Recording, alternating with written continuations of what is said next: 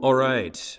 Today, I'd like to talk to you about how to build an MVP or a minimum viable product. So, if you haven't seen this before, this is a meme that we love to talk about when trying to help founders with their MVP.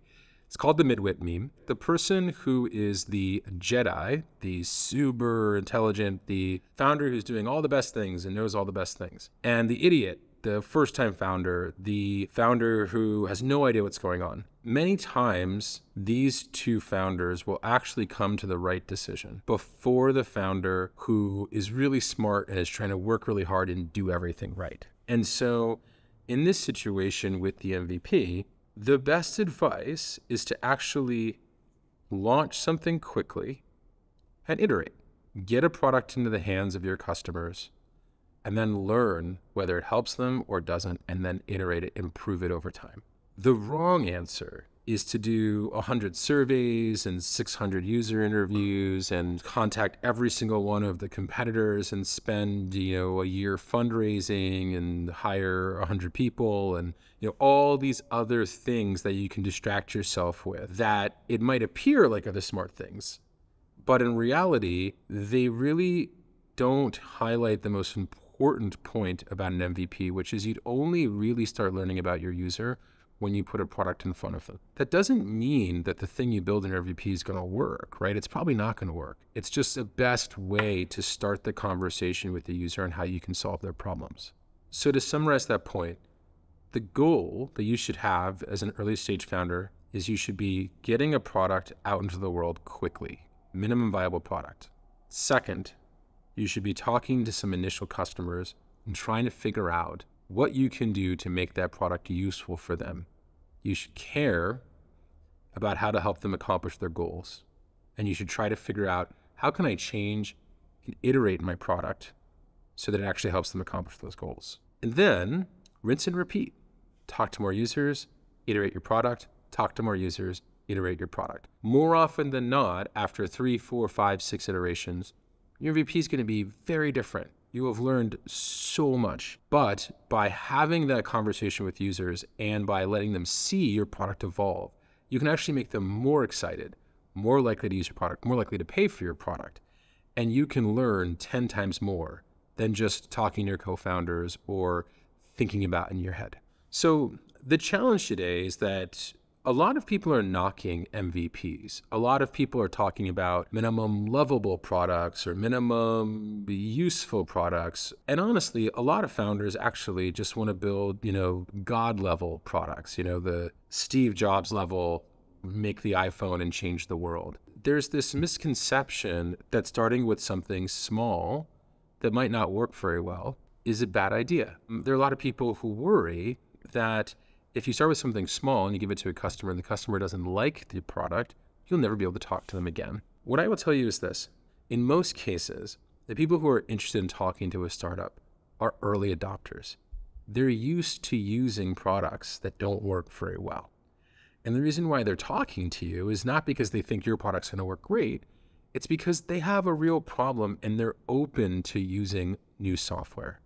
So you don't have to worry about losing these people. These are the kinds of people who try new products all the time. These are the kinds of people, if you tell them, hey, look, I can't promise it's going to work perfectly from day one, but if you keep working with me, we'll make it better, and I'll make sure it works for you over time.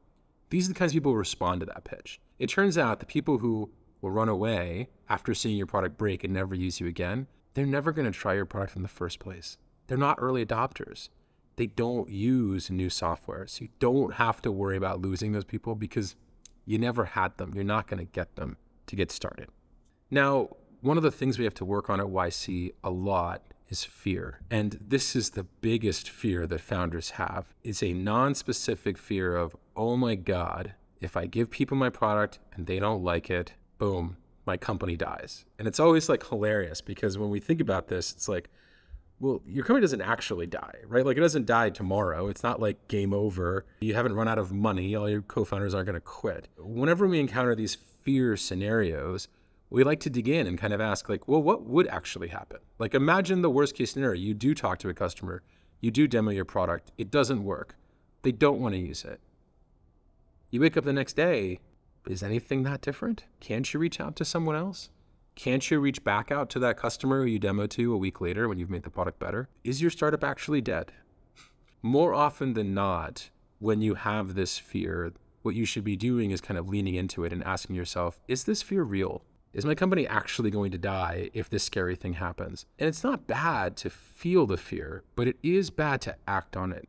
It is bad to spend 1 year building your MVP because you're afraid the first customer might not like it.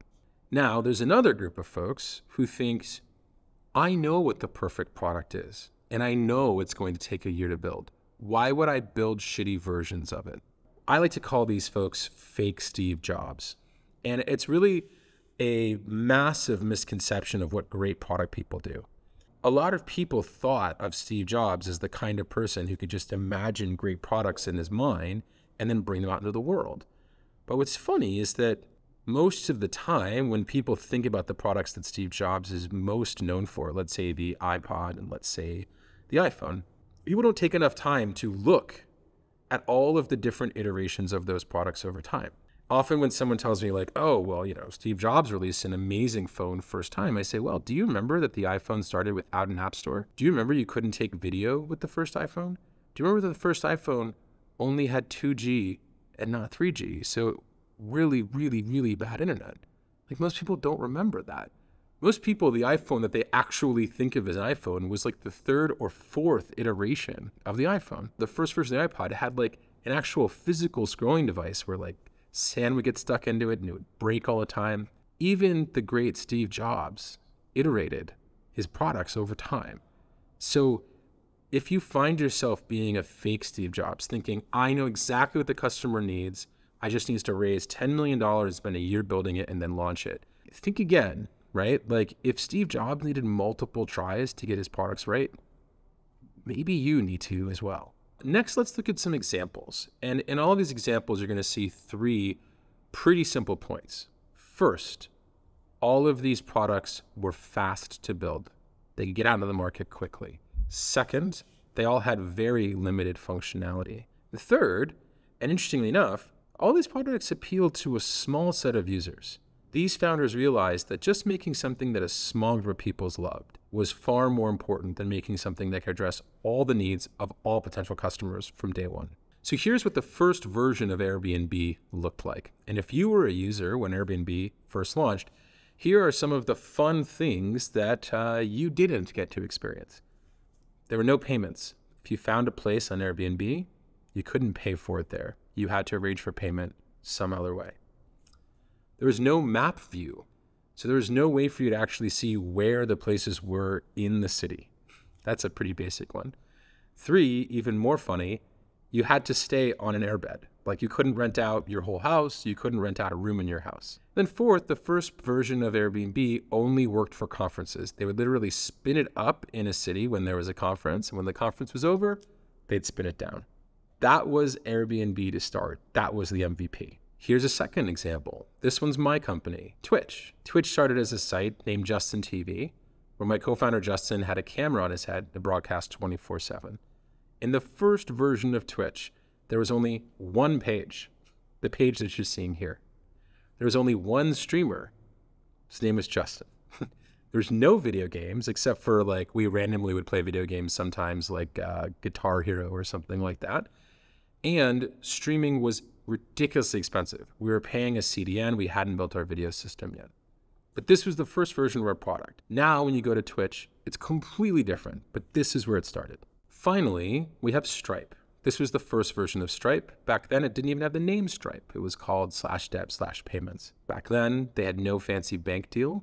They were working with a tiny bank. There was literally no direct APIs with that bank for setting up accounts. So they'd have to call the bank and every night file manual paperwork for you to get your account set up.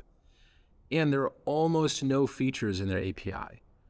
The first version of Stripe was so basic that even us back in the day at Twitch couldn't use it because it didn't have enough features. But the folks who could use it were early stage YC startups who all they wanted to do was accept simple credit card payments from their customers. That's all Stripe did in the beginning, and that was more than enough to get started.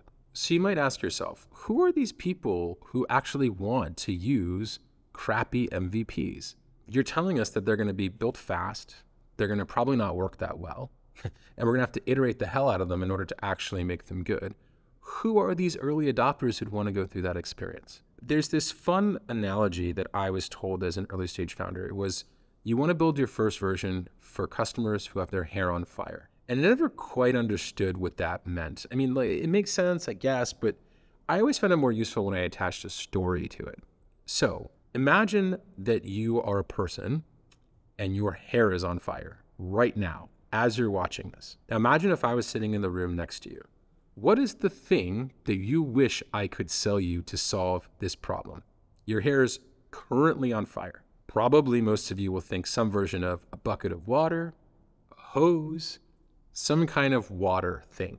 Now that is a great product. That's like the iPhone today. That would solve your product immediately.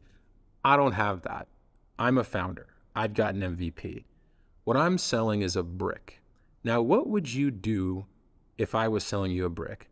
Now, some of you are like, well, I would leave the room. Like, I couldn't use a brick, blah, blah, blah, blah. Bullshit, your hair's on fire. You would buy that brick and you would hit yourself on the head with the brick to smother the fire. That's an MVP. It's not the perfect solution, but you are in so much pain as a customer, you will use a non-perfect solution to solve your problem. That's the customer you should be going after. For customers who are not desperate, you can wait. You don't have to go after them now. Just go after the desperate ones first. It'll make your life a lot easier. Now, I know some of you, especially those who've gone to business school, I know a lot of you have said, I can skip this step. Instead of building an MVP, iterating, why don't I just survey my users? Why don't I just talk to 100 users and they'll tell me what to build? I wish this is the case. I wish that users could just tell you what to build, and then if you built those things, you'd win. In fact, I think every business wished that was the case. Here's the problem. Your customers are experts in their problem, but they actually don't have all of the answers on how to solve their problem. That's your job. That's the job of the person who's building a new product. Surveys might help you understand the pain that your customer is going through, but they will never help you figure out how to solve that pain. The only time that you start having that conversation with the customer is when you can put a product in front of them, preferably a crappy MVP, and start saying, does this solve your problem? I haven't really seen a shortcut to this step. I haven't seen a shortcut of building something pretty fast that's pretty crappy to get started. And even for larger companies, even for enterprise software companies, if you go back in time, the first versions of their product, they were not perfect. They were far from it.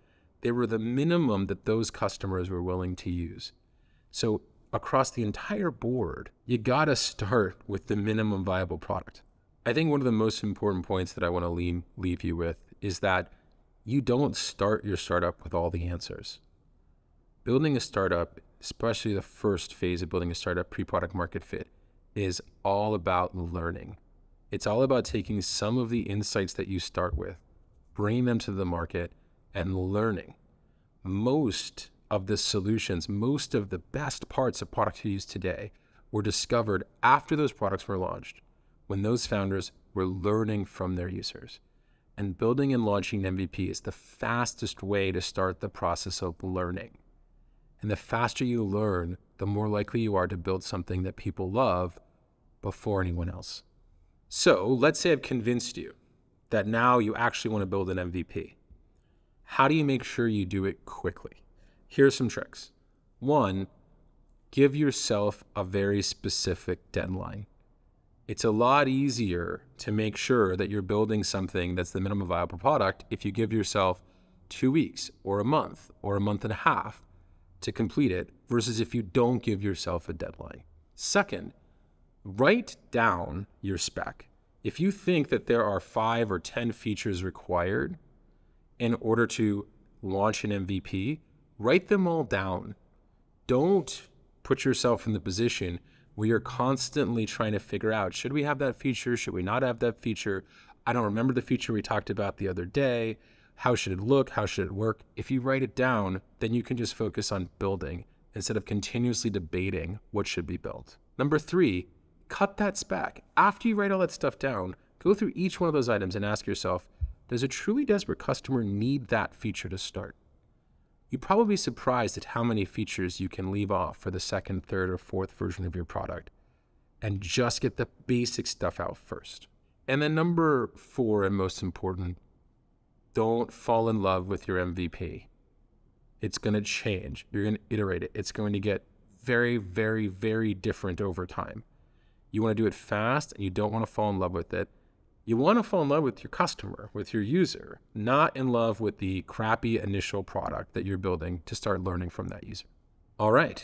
So hopefully you don't need any more convincing. You understand that the simplest and easiest path and the smartest and most Jedi path is to build and launch your product and then iterate it.